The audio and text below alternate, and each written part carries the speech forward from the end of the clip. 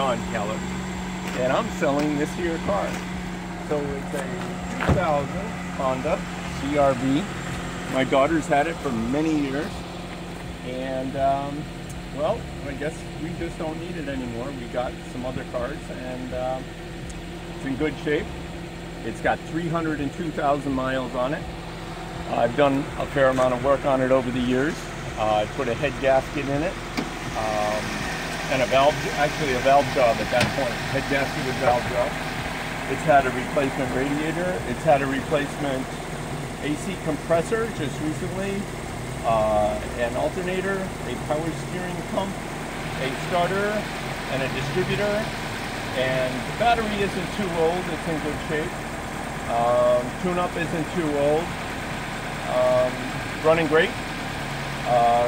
We have one little problem with it where it chugs when you're doing about 30 or 40 miles an hour in D4 or drive basically, and then if you push the overdrive button it comes out of overdrive and then it's nice and smooth, and then as soon as you get back up to 50 or 60 you hit the button again and it's nice and smooth. I've been changing the transmission fluid every 15,000 miles.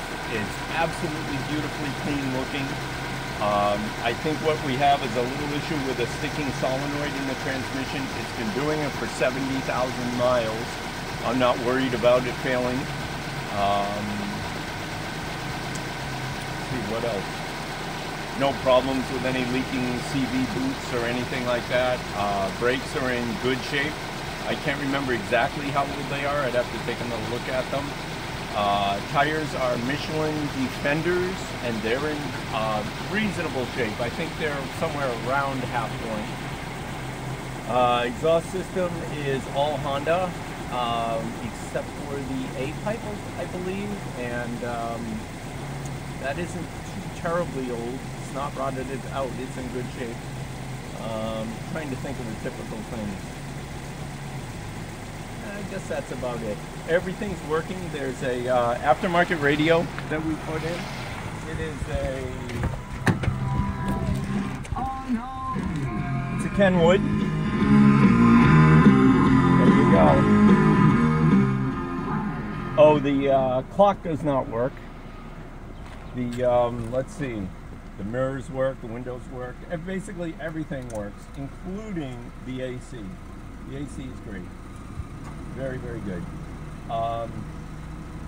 The interior is quite unworn given 300,000 miles. It's just very, very nice shape. A quick vacuuming, this thing would look great. Power door locks, I don't know, interior lights. I mean, things, it really is quite a clean, exceptional car for 300,000 miles.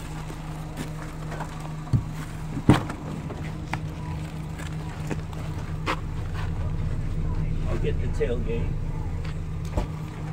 There we go.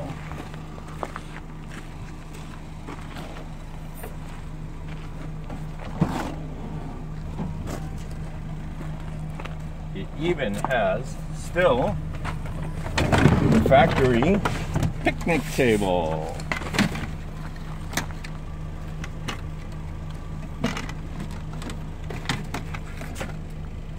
Or card table. Oh, the trailer hitch. Zoom in there. It's the big size trailer hitch. We have only used it for a bike rack. It has never pulled it. I can't remember this car ever having pulled a trailer since we've owned it.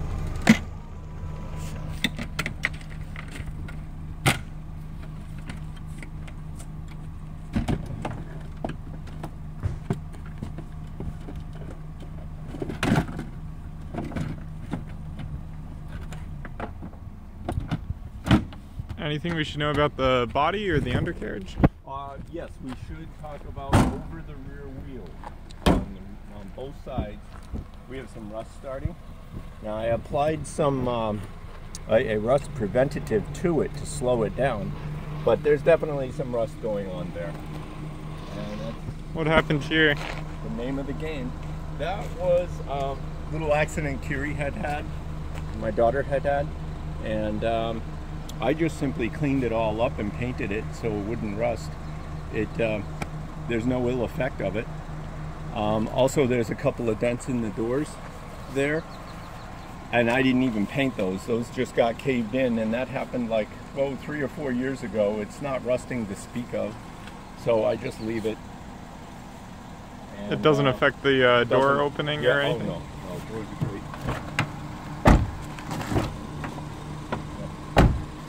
All the windows work, all that.